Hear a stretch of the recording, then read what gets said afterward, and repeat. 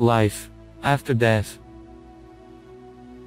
My first near-death experience happened at the age of 45 in 1995. I suffered a massive heart attack and subsequently had a triple bypass. After I came to my senses after the operation, I had a distinct memory of being transported to another dimension or place, if you will. For several months I thought that this memory was caused by drugs. But over time I came to the conclusion that it was something else. I drifted or floated to a place of such calm that cannot be measured. There was a blue sky, the bluest I have ever seen. Sometimes today I look at the blue sky and feel a sense of calmness. I saw tall grass gently swaying in the breeze over the hills. But there was no breeze, no sound. It was so quiet. I did not walk, but seemed to float very slowly over the fields.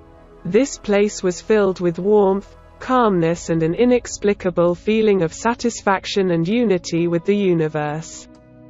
As I floated very slowly over the hills and soaked up this feeling of great warmth, I saw frames of my children flashing across the horizon. These were not still pictures, but pictures of them looking at me, very worried. They wanted me to come back to be with them. They needed me and they didn't say anything. I could hear them without seeing their lips moving. I knew I had to make a choice right then. If I hadn't, I wouldn't have returned. If this continued, I would be surrounded by this calmness and warmth forever. It would be nice to continue. To return I would go to a place of pain and pain. It would be filled with pain and responsibility. Pain from emotions, stress from life. I decided to return because my children needed more help in managing their future. Their future depended on whether I was there. There just wasn't time yet.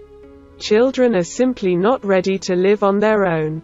I returned instantly. I saw no bright light, no angels, no sense of religious essence. My second near-death experience happened in 1997. I was in a serious car accident with many serious injuries. When I was pinned down in the car, I felt no pain. Although my pelvis was broken in 2 places, my coccyx was broken, a rib pierced my lung. My skull was fractured, and there were lacerations on my face, and part of my ear was torn off. I had many memories of the accident in the months following. But I had positive and full memories of the near-death experience when I regained enough consciousness to speak and stay awake without losing consciousness a few days later. I began to talk about my experience first to my son and then to others when I felt more comfortable talking about it.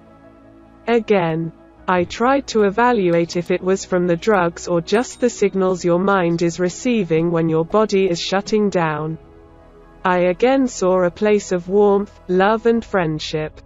It was kind of like a tunnel, but not round. It was a passage-type tunnel that, as you can see, connects buildings or shops together. The type that crosses the street. Not narrow, but wide. I walked on it, or it seemed to me that I was walking, but I do not remember how my legs moved. On both sides of the path it was not so light, but not dark either. When I got to the end of the tunnel, I could see people. It seemed like it was only from their waist. It wasn't scary at all. Everyone was smiling and happy. I saw faces that I recognized. I saw 2 grandfathers and my father. It was very dark behind their bodies, and I could feel the presence of many other people behind them. Someone shook my hand, greeting me. I think it was my father. He died of Alzheimer's disease and was in a terrible state when he died.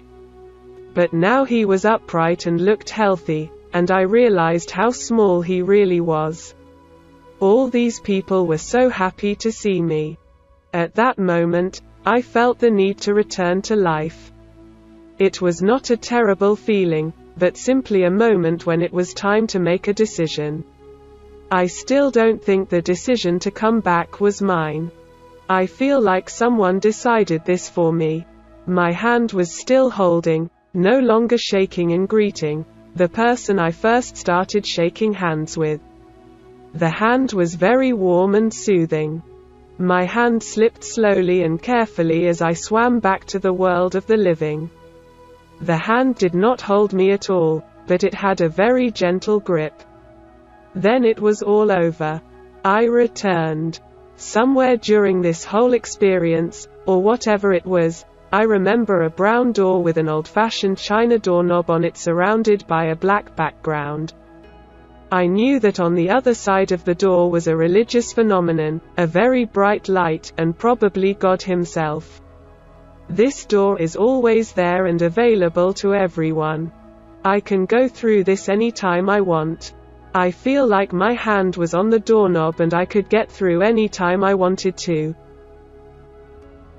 Looking back, I'm not afraid of death now. I have one distinct feeling that there are people who have switched sides against their will, and I feel very sorry for them. They are happy there because they have adjusted, but would rather spend more time in the real world to stay with loved ones. I used to be religious, but today I am not a religious person. Although now I have great respect for deeply religious people. I had an understanding of what very few people see, and I am happy that I experienced it. I like to tell people about it, but I'm very careful who I talk to about it. See also other interesting videos about life after death on our channel.